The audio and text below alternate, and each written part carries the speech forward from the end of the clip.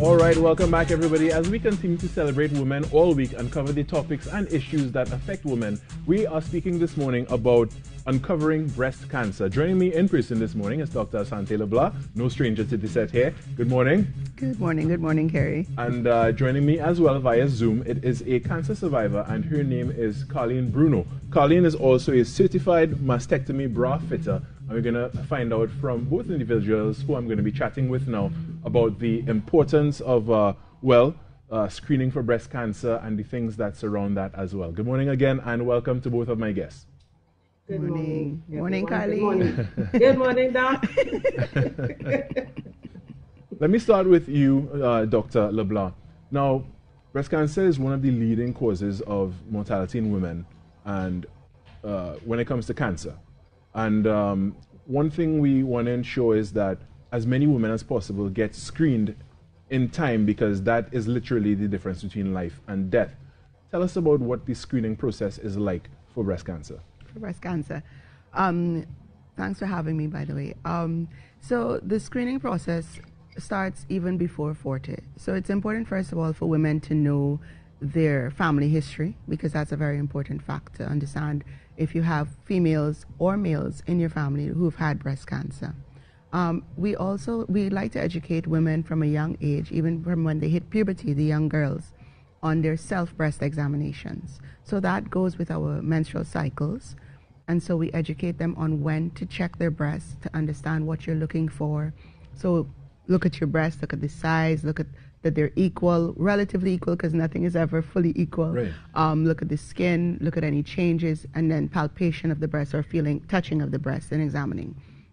It's important for a woman and a young girl to understand the architecture and what they're feeling about their breast, because that changes with time. Right. And so it's very important to understand what you're feeling so that when something new arises, you're able to go to your physician and say something new is there.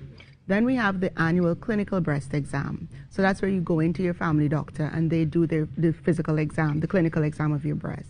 And then from the age of between 35 to 40, but we advise right now with the Trinidad and Tobago Cancer Society from 40, a mammogram. So everybody's fearful of the mammogram. When they hear mammogram, they think pain, they think all kinds of things. And why is it associated with pain? Because of the myth spreaders out there, but also a mammogram involves basically two plates coming down on your breast in different positions. Now, you don't have much breast for that to happen, so you would know, but that is uncomfortable. Okay. Because we have to compress so that we can see the architecture of the breast, and they do it in different positions. When it comes to women who are very flat-chested, how is it done?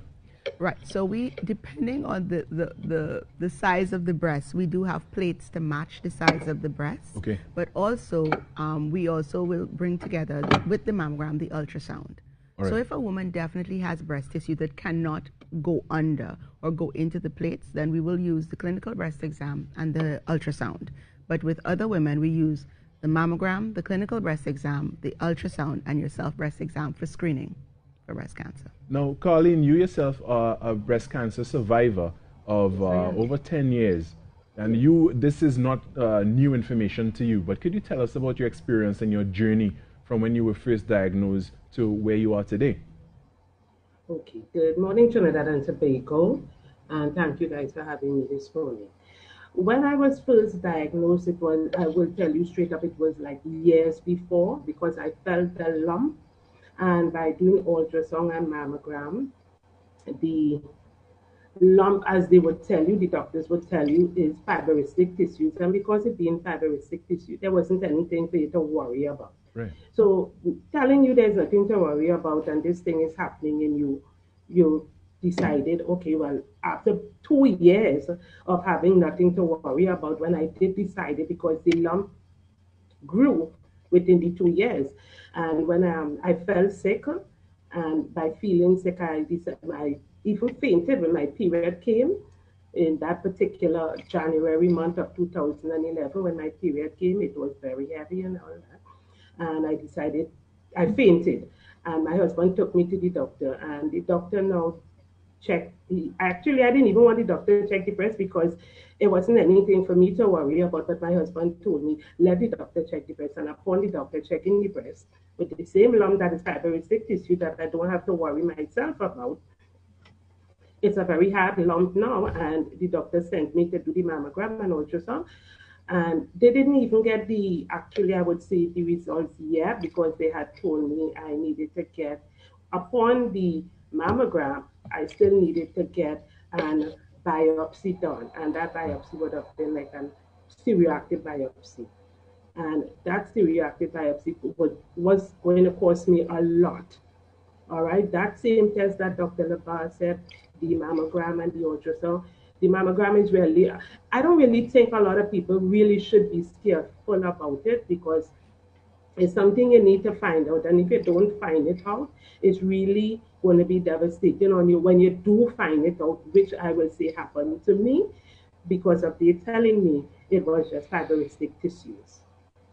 Now, Dr. LeBlanc, what I'm drawing from this is that she would have gotten an early assessment, and that assessment would have been, for the most part, incorrect because what it developed into afterward, it seemed more serious than not something to worry about. How, well, I know you wouldn't be able to tell me the statistics and stuff, but how can it be misdiagnosed? So I don't know Carlene's full history. She is a member of our survivor group at the Cancer Society. But what happens is, as she mentioned, fibrocystic breast disease. So a lot of women, especially younger women, can have fibrocystic breast disease, but also dense breast tissue. Right. And so what happens is you may see a lump, but we look at the characteristics of the lump.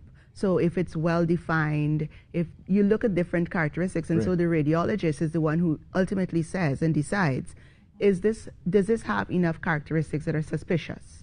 So that is why, so it may not be that she was misdiagnosed. Okay. It may be that the change did not happen while she did her mammogram. Right. So why I'm saying is that it may not be misdiagnosed is that at the end of the day, we have to see what stage she was diagnosed at. And so we know if it was really early detection or was it missed. Right. So it is possible that you see a lump but the breasts are very dense, and the radiologist says it does not look like that. There is a certain percentage of sensitivity and specificity in the test. But it's somebody's eye. It's a human being. Right. So that's why we always tell women to listen to their gut and their their intuition. Right. So for example, in Carlene's case, she was reassured, and I can't blame her. I would have felt great too if a doctor told me twice that I was fine. Nothing to worry about. But I can't blame the doctors either because we're using all the tools that we have at our disposal at this time. And if the lesion does not have a certain characteristic, then you won't say go and have a biopsy because you don't want to put a woman through that emotional stress. But I really don't know the details of her diagnosis. Of course, most times I find that more often than not, I find that radiologists are now they err on the side of caution. And so they put very distinctly, maybe you should retest. Clinical correlation is important. So what does that mean? It means that Carlene's doctor, her family physician, or her gynecologist also had to know, based on the results of the mammogram and the ultrasound, what was Carlene feeling? Right. What was her family history? Did she present risk factors? And then bring that together to determine the way forward. And yeah, because it's a whole complex web of information to really weave together to get the full picture and make the right assessment.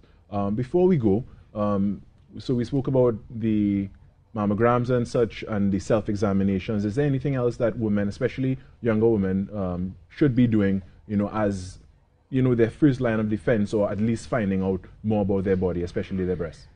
It's important to understand that cancer is classified as a lifestyle disease, and it's one of our NCDs. And as you heard the Prime Minister state at CARICOM, NCDs, or non-communicable diseases, are the leading cause of death and our mortality in the Caribbean.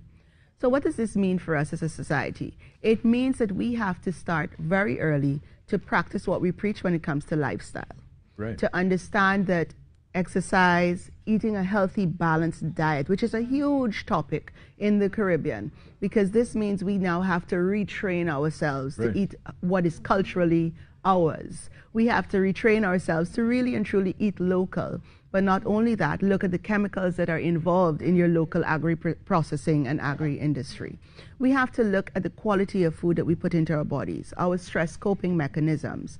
No smoking, no vaping, and I'm very clear on that. We're all clear on that, that there's no ands or gray area when it comes to vaping. It's no. The answer is there.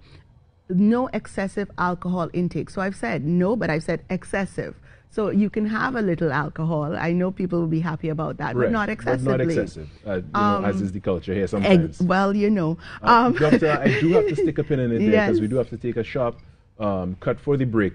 But I want to thank you, and I want to thank Carleen Bruno as well for joining us this morning and giving us this information as we continue to bring the issues to light and we continue to give the information that is necessary, because that it could actually save a life.